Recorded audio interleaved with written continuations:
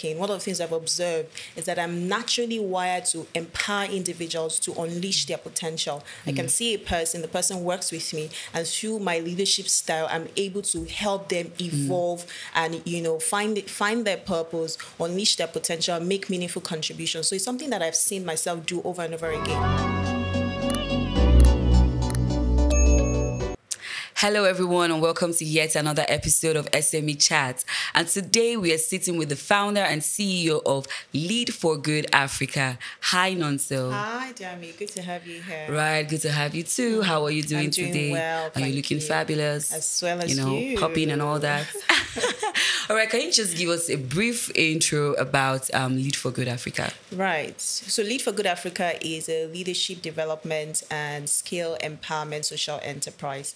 There are two problems we're tackling. One is poverty. Two is the human capital crisis that we have. Now, according to the World Bank, one of the quickest ways through which we can tackle the problem of poverty is by investing in people.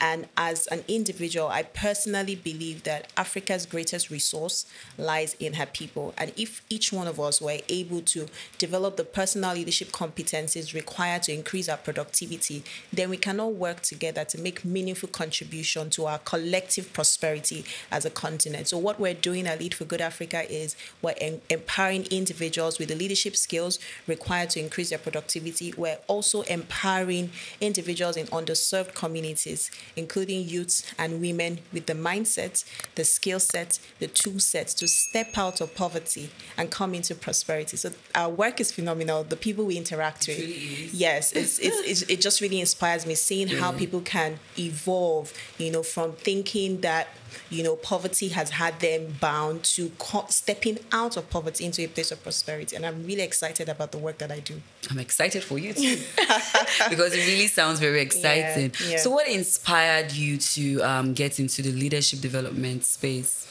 One of the things I noticed, I'm a trained lawyer, by the way. Oh, I have great. a master's in international commercial law Interesting. from Robert Gordon University. I've done a lot of leadership courses from Lagos Business School.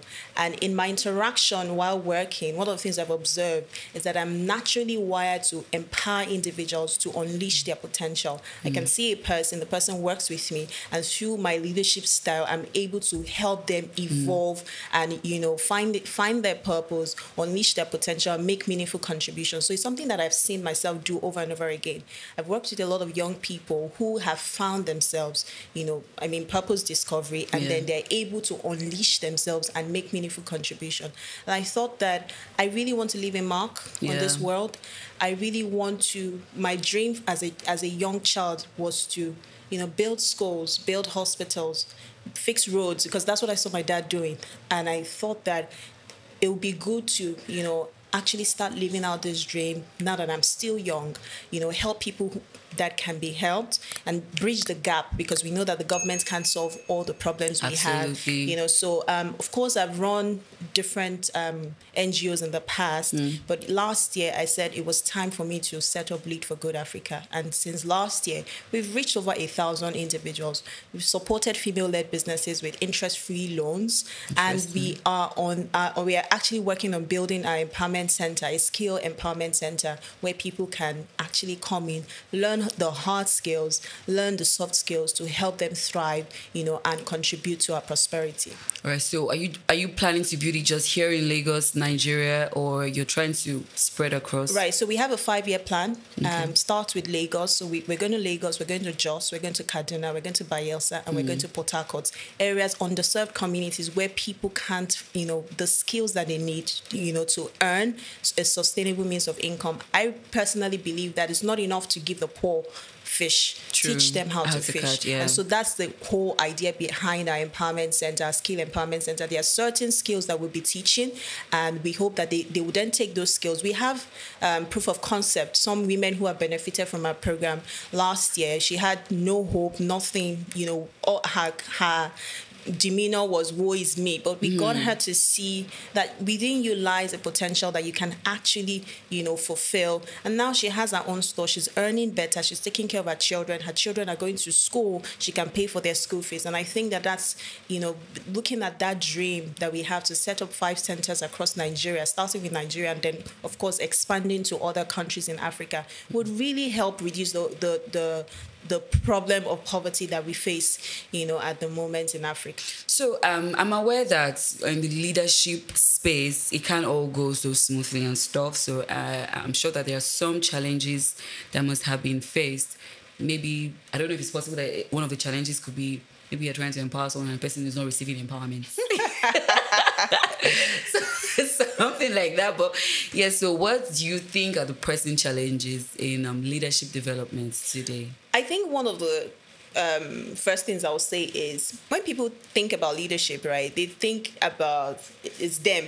Yeah. Right. Not us. It has nothing to do with us. And then they also think that leadership is just about, people who have a particular position and they're leading maybe a company, leading in government, but they don't realize that leadership first, the first thing about when it comes to leadership, the first concept is self-leadership. True. And when we look at the decline in productivity, because there's a decline in productivity, it's really about personal leadership, right? How are you able to be effective as an individual so that you're managing your time, you're prioritizing well, you're seeing beyond your immediate environment, you're optimistic about how you even see yourself and how you even see the environment around you. So that's what we're getting people to truly see that there's something within them that it can contribute, right? And by seeing what is within them, prioritizing how to develop themselves, self-governance as well, applying self-governance. There are things I talk about, visioning, self-governance. Then they are able to develop the personal leadership competencies that make them productive.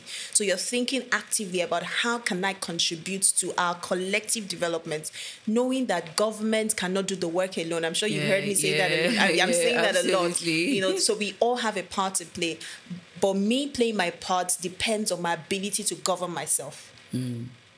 True. That makes a lot And that's of sense. what we're getting people to see, changing the stereotype that leadership is not just about, them in Asorok, them in Alausa, in Lagos, but actually me, myself, how can I develop myself in a way that I'm leading myself well, I'm contributing well, and then I'm productive, and that way we can then reduce the death in human capital development, because that's one of the things that the World Bank is actively pushing, developing individuals so that we can all reduce, the amount of poverty that we see on our streets and in our country. Fantastic. So what role does social, social enterprise, what role does social enterprise play in making a very positive impact amongst the citizens and even in the industry where it serves? So what role does social enterprise play in making that positive impact? Right. So one of the primary reasons why a social enterprise exists, one, is to solve social problems. Yeah. Right. And solve social problems and then make profit while so it's called profit and purpose. So a lot of individuals who work in social enterprises, there's a purpose that they have, and they're able to then channel their purpose to making a bigger impact. And so that's one of the benefits of having a social enterprise. For people who work in a social enterprise, you can channel your purpose to solve a social problem. And social enterprises also bridge the gap.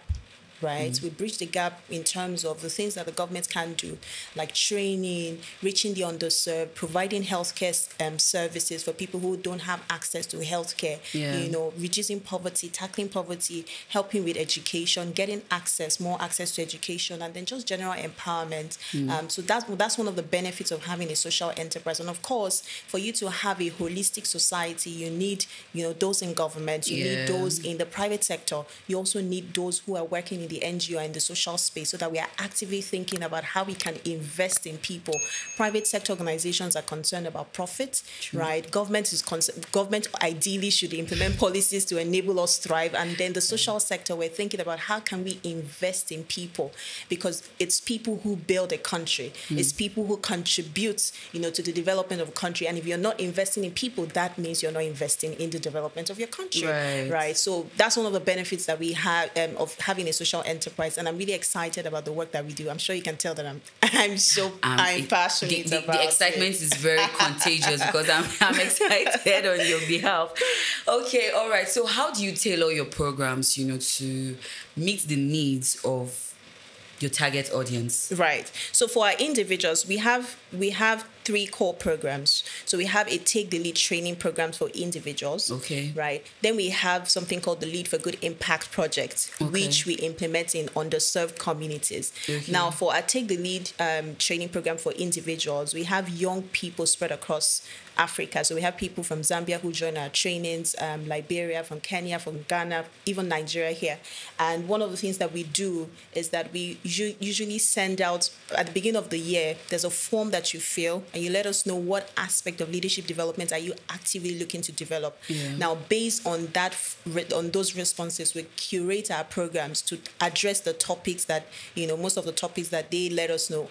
Then our program in underserved communities, at the moment now we're in Ojo, we did a needs analysis to just see what areas do they want to be trained in. One of the areas that they spoke about in running businesses and financial literacy, budgeting. Yeah. And so the last program that we had, addressed those areas. So before we implement any leadership training session, we usually carry out a needs assessment. For our skill empowerment, one of the things that we've observed, while working in this community is that a lot of them want to, elevate their quality of life, but they don't have the necessary skills. So simple skills like entrepreneurial skill, problem solving.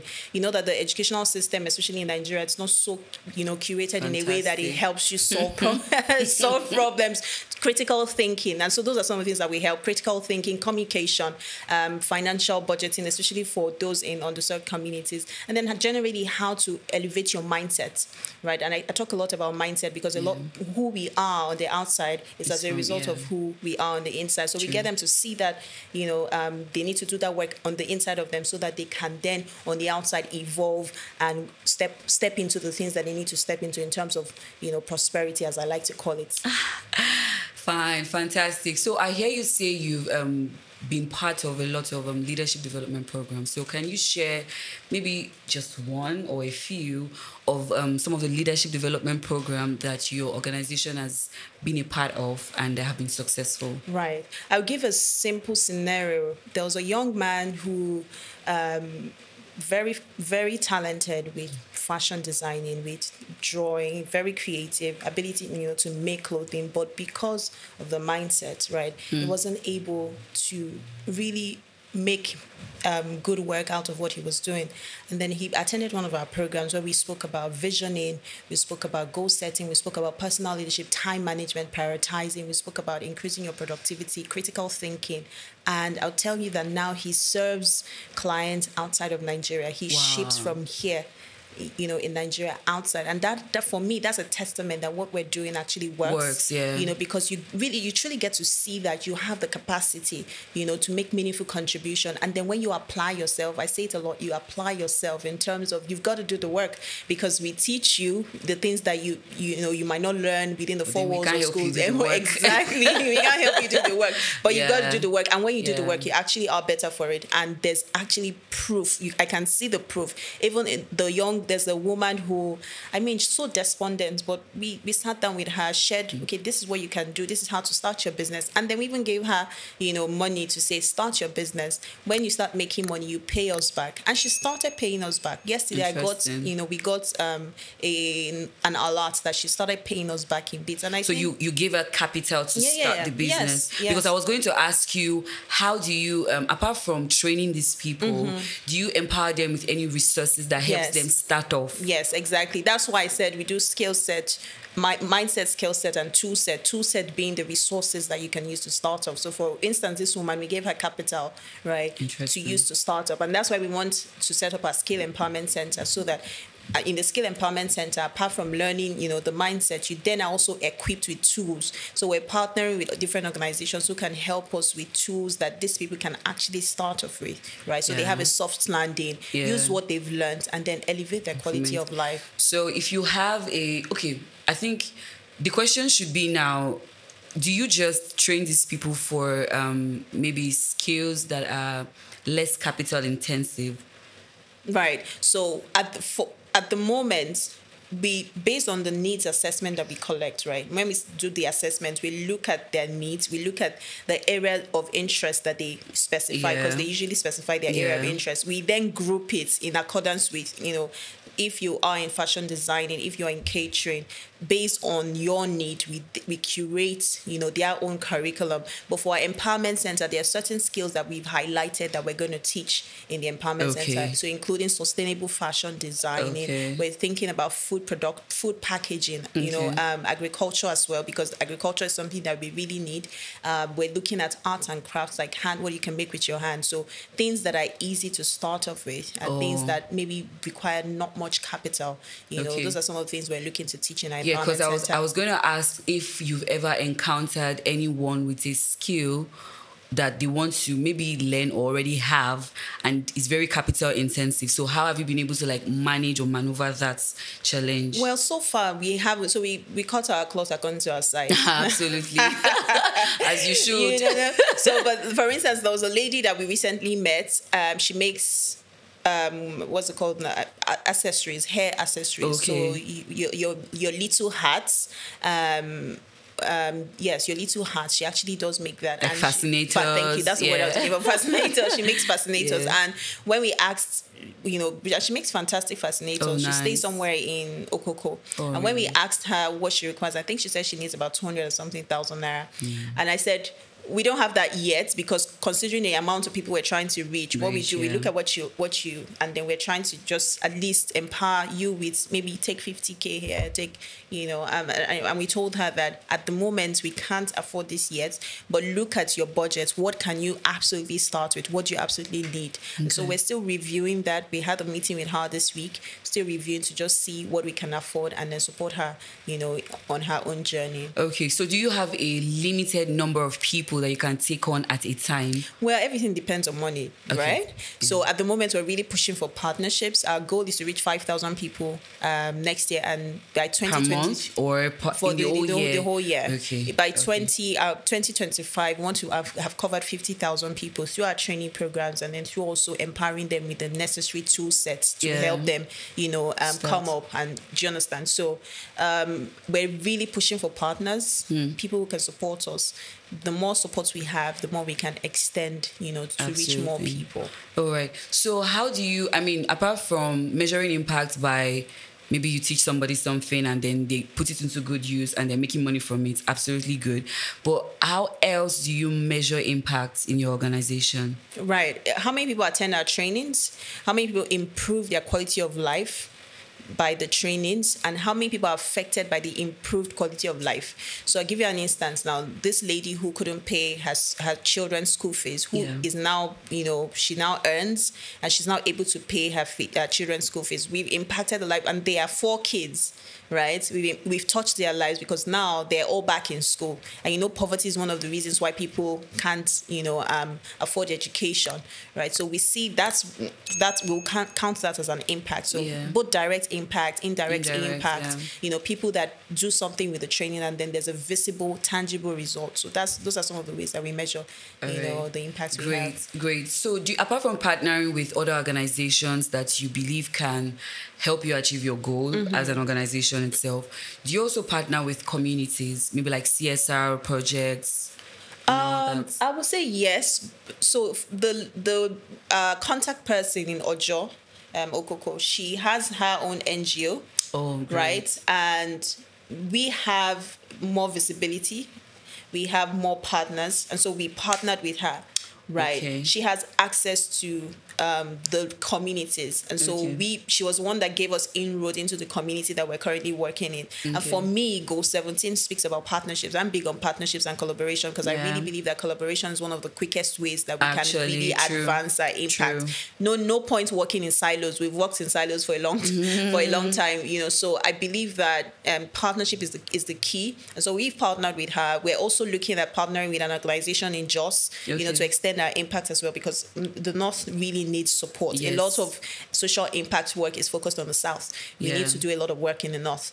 So we're expanding our reach to work with organizations in the North that can help us extend our impact and help more people in those areas. Fantastic. So how long have you been around? How long has Lead for Good Africa been around? Honestly, I started Lead for Good Africa last year in August. Yeah, when I tell people, they're like, how have you done all of this? I mean, I'm surprised. I was thinking you were going to say like 5 years. I actually started Lead for Good Africa in August last year. I worked in the development sector for quite a bit. I ran Freedom Foundation. I was in Freedom Foundation. And I worked in different organizations. So one of the things that those experiences have done for me is that it solidified my ability to lead this organization to where we're going. And I must say, not to toot my horn, but I'm visionary, right? And so I see the vision of the future that I want for the organization, and I'm actively driving and pushing that vision so that we can really, reach more people. And like I said earlier, I really want to help people. It needs to help people. It gives me joy when I see people elevate their quality of life. It gives me so much joy. Like I can see where you were and where you are now. It's priceless. I know. Okay, so in terms of investors, how do you get your investors? I mean, it's easy for someone to just say, okay, I walk up to someone that I believe can be of help to my organization, and I just say one or two things, and then the person just gets on board. But we all know that it's not exactly so easy, especially when it comes to business. It's always a give and take situation. You are either giving me something that's also beneficial to me, and I'm trying to partner with you to also make your own goal come through. So how do you get your investors? What charge do you give to them that makes them actually want to invest in your company? Right. So far, we've worked with organizations that are really big on CSR. Right. So I've worked with Zenith Bank, partnered with Zenith Bank, with Nestle, also partnered with Microsoft. Interesting. And they're really big on CSR. And so far, my career experience or my journey through my career has helped me cultivate relationships. I'm really big on relationships. Yeah. It has helped me cultivate relationships. And I'm also really conscious about being a person of integrity, so that as I invest in my relationships, I can call in favors by God's help. Yeah. And when we need support, based on the fact that these organizations are really interested in helping the poor, we can then work together. So that has, made the work easier in terms of getting investors. It's not easy, I must say, getting people to really invest in other people, but we're making good strides in terms of the connections that we have, and then extending to reach more people to support us. All right. So you're still watching SME Chat, and today we're still sitting with the fantastic founder and CEO of Lead for Good Africa. We'll go on a break, and when we're back, we'll continue our very interesting conversation. In today's dynamic global economy, small and medium enterprises stand as unsung hero, playing a pivotal role in driving economic growth, fostering innovation, and creating employment opportunities for millions. Now, according to the World Bank, 600 million jobs will be needed by 2030 to absorb the growing workforce. And believe me when I tell you that the SMEs will be the major employer. My name is Oluwadamilola Ibitori, and I'm on a mission to uncover and reveal the stories of incredible entrepreneurs who are changing the game in the business world. I'll be sitting down with passionate and innovative business leaders as they share their journeys, challenges, futuristic plans, and successes. SME Chats, spotlighting inspiring entrepreneurs, one episode at a time. All right, welcome back. You're still watching SME Chats, and once again, we're sitting with a very beautiful founder and CEO of Lead for Good Africa. All right. So how do you ensure inclusivity and diversity in your organization with what you do? Right. I'm big on women. Right. I also lead a women's movement. Apart from Lead for Good Africa, I'm a woman of many parts. And so at the moment, I work, maybe 80% of my team members are women. Right. And then, of course, I'm also conscious about the fact that we need to be inclusive in terms of people with disability when we do our work, especially in the communities that we work with. So I remember that the last event, the last initiative that we had in Ojo, we had people who were there, and at least the environment was conducive for them. So it's something that I'm consciously working towards. I'm working on incorporating in the work that we do. Empowering more young women. Working with people who have some form of disability, and then just being conscious that we need to create a much more equitable society for these groups of people. All right. So have you ever had any successes with training anyone with a disability that actually started their business and they're doing very well in it now? On this particular project, no, not yet. I'll be honest, we haven't had to train one. I remember that the last collective training that we had, they were there. One of the ladies was there, but in terms of the moving to the parts of being supported with the interest-free loan, we haven't given that particular business yet. And as we get more funders, then we can extend and reach more people. Okay, so about the interest-free loan, how was your repayment structure? So depending on their capacity, and we give them a time frame. So we look at your business. There's a lot of our programs team lead. She looks at your business. She does the due diligence. Check what are your plans. For the business. How are you going to make the money back? How are you going to pay back? In what time frame are you going to be able to pay it back? And so based on each individual, each case, she then allocates a time frame for repayment. Okay, what's the biggest challenge you've ever faced since you started this business? The biggest challenge you've ever faced and how you actually conquered them? The biggest challenge that I've ever faced, well, maybe I will say getting the buy-in of stakeholders, to really see the vision that I see, and getting them on board. Really, I would say that for instance, the last partnership that we had with Microsoft, where I was talking about bringing young girls from Okoko to the Microsoft facility to give them a picture of what they can be, right? Because there's nothing like having a dream as a young person, seeing the possibility of what can be, because that alters your mindset. So you're not just limited to what you grow up around and thinking that you don't have the capacity to step out of poverty, right, into prosperity. And it was really good to see the experience of everyone on that particular project, getting them to, open up the space, allow the girls come in. And the girls were, in fact, they've gone on and on about that experience. And it has marked them for life. Because now they have no option to realize, to think that I can make a difference. One of them was talking about how she's going to create a tech platform, for tailors. She's not even up to 15 or 16. Interesting. Right. So I believe that as I journey, yes, I will encounter people who don't really see the vision that I see, but getting them to buy into the vision, and that's where leadership comes into play. Really getting your stakeholders to buy into what you see and to support you, I think is a big deal, and I deserve like a round of applause. Okay. So what's your partnership style? Because I understand that the organizations that you have partnered with are also very big on CSR, but I don't think that's enough for them to want to partner with you particularly, because I also believe that there are quite a number of other people, other women especially, that do this same thing. So what exactly is your partnership style? How have you been able to get these organizations on board to actually work with you? Well, when you think about investing in people. If the World Bank is investing in people, then why shouldn't we invest in people? If MasterCard Foundation is investing in people, why shouldn't we invest in people? When you realize the resource that people are.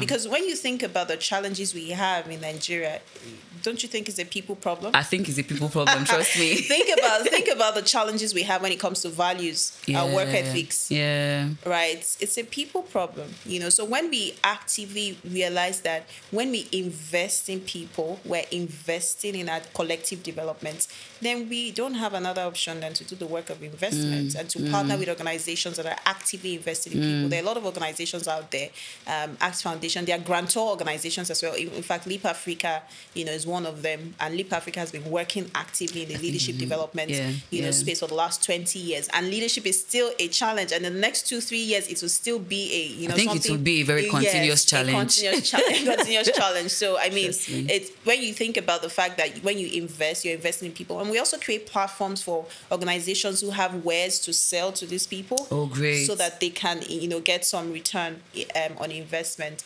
And then in our empowerment center as well, that's one of the things that we're looking at what's produced in the empowerment center is sold, right? And that's an opportunity to make some money for the for-profit organizations that are investing in the work that we're doing. Interesting. What role does tech play in leadership? In leadership, rather in leadership development, yes. I would say tech. I think one of the greatest innovations of our time is technology. Absolutely. I have team members. I have a team member in the UK. I have a team member in Jos. Right. Oh, I've worked with all sorts of people who I have, I just on my laptop, right? I use Slack. We use Slack to coordinate our activities. So technology has been a fantastic, innovation that has helped with solving the problems that we have, and everyone uses a measure of tech.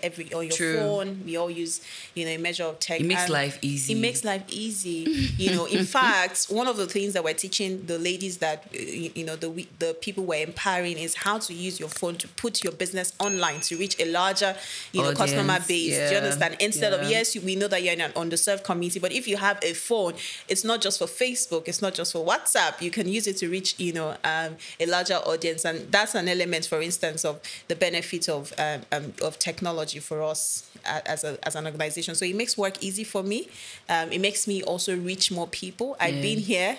I can tell you the organizations that I've been in contact with by virtue of technology, right? I was recently I recently got a fellowship from Vital Voices, a global fellowship, one of 50 women globally. So I'm here, in meetings and just in sessions with women all across the world, in Afghanistan, in Israel, and that's technology, right? And I think that's really brilliant. Wow, you're doing big things.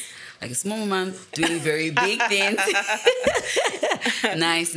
So what sets your social enterprise apart from other social enterprises? Like I said earlier, I'm sure that there are so many other women out there doing very similar things, right? But what sets your own social enterprise apart from every other one? I think for me, it's really the fact that we're tackling mindsets. So yes, we teach you skills, we give you resources, but we also address what's going on in your mind. Yeah, because that's not something people do a lot of times. They just gather people around, teach them this, teach them that, and hope that they've probably been impacted or something, but nobody really goes into what's in the mind. Because your mind is what empowers you to actually live that life of prosperity and contribution. I have mentorship programs for young people, and I recently concluded one with a company in New York. And one of the ladies that was assigned to me, she's in Malaysia. She's young.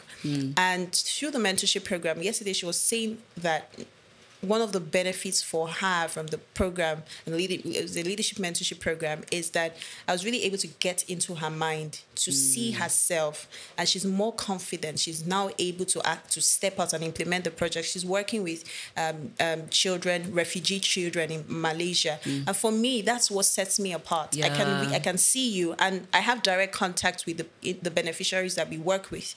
We gather together, we really see you, see the challenge that you have, and then get you to really see within yourself, because that work has to be done within yourself before it can be done without. The mistake is that we sometimes make is that we want to do the work without focusing on the work within. And so that's what I believe sets me apart. And that's why, for instance, the success story that I shared of the young boy who is now supplying products to, countries abroad, is that he began to see himself. He began to see what he carried. He began to understand his identity, and that's one of the challenges that young people go through, especially young people of African descent. Getting to really understand your identity and living from that place of identity, so that you can make your own contribution, your own unique contribution to the world. So, I can go on. I'm enjoying it. Okay, so in your line of business, because you are in the social enterprise space, so in your line of business, have there been any ethical issues that you have faced? Or are there even any ethical issues at all? And if there are, and you've even faced any, how have you been able to deal with all of these challenges? I would say I haven't faced any, but I'll give you a quick example. One of the projects that we implemented, we went into the community, and the lady the lady was like, I hope you are not one of those NGOs or social enterprises that just comes, take our pictures, and then we never hear from you anymore. And I said, no. Is that what you're used to? And she said, yes. I said, no, we're not like that. So one of the things that have been top priority for me is to build an organization with integrity. And so if perchance I'm faced with a situation where my integrity or the integrity of my organization would be in compromise, I'll walk away. I'll walk away. So even when we're budgeting, we're putting in our budget, I'm saying, can we do it in such a way that it portrays that the integrity that we're building as an organization? Because we're talking about leadership and having the right value system. If we have the right value system, we can be examples to people who are coming behind and people who even interact with us, so that we all, we are able to solve the problem of corruption that's preventing our collective development as a continent. All right. So, Nonso, for someone who is looking to start their own social enterprise, what do you think are the crucial things that they need to look out for? Right. I always tell people to start with the end in mind. Start with why, right? Have a compelling vision. What do you want to do? What is the impact of what you want to do? Who are the people you need to work with, right? Who are your collaborators? And then as you develop that, you also develop a strategy and then implementable steps. Think how you're going to execute, because execution is important. You can have the brightest ideas, but if you cannot execute, I mean, you're on your own. No? Exactly. So, and then of course I talk about people. Who are you building with? Who are you going to build with? Even if you're not going to work with anybody in the first year, when you start initially, but who are the people advising you? Who are the people you surround yourself with? Who are the people that will bring clarity? Because I find that when you have a vision, in the process of talking to people about it, it gets clearer. It gets clearer, and then you're able to see the areas of the vision that you can't see ordinarily by your own self. And then you work out how do you want to incorporate the organization? Do you want to set up an incorporated trustee, or do you want to set it up as a limited by guarantee? And then pace yourself. I tell people to pace themselves. You start building. Of course, resilience is important. You've got to be resilient.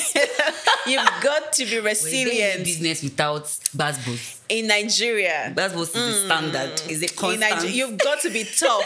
You've got to be tough to be able to run a business, successful business. Even if you think about the Tony Melus of the world, I'm sure when they tell you the stories, so sometimes I think that one of the challenges we have in this age of social media is we think that things are going to happen so quickly and now, like I want this now. I started, so it's important that you pace yourself, right? And I say focus on your path, right? There's a lot of distraction, and there's a temptation to want to go everywhere. That's why it's important to have a compelling vision, a clear vision, so that you're not distracted by things that are good but are not good for you. And then I say that don't compare yourself with other people. Yes, be inspired by other people. Let them trigger you on your journey to improve yourself, but do not allow yourself to be in competition such that it ties you down or wears you from making the progress that you ought to make. And I think that with that, a compelling vision, right strategy, the people,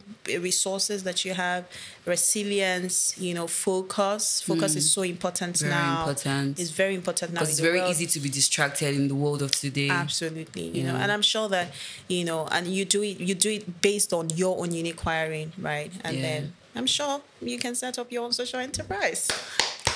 Thank you so much, Nonso. It's been a very fantastic conversation. I've learned so much. I have learned so much that I did not think I did not know. Love it. I mean, so I've actually learned so much. Thank you so much. All right, guys, thank you for staying with us. We've come to the end of a very fantastic episode of SME Chat, and today we start with a very delectable lady, Mrs. Nonso Clark, the CEO and founder of Lead for Good Africa.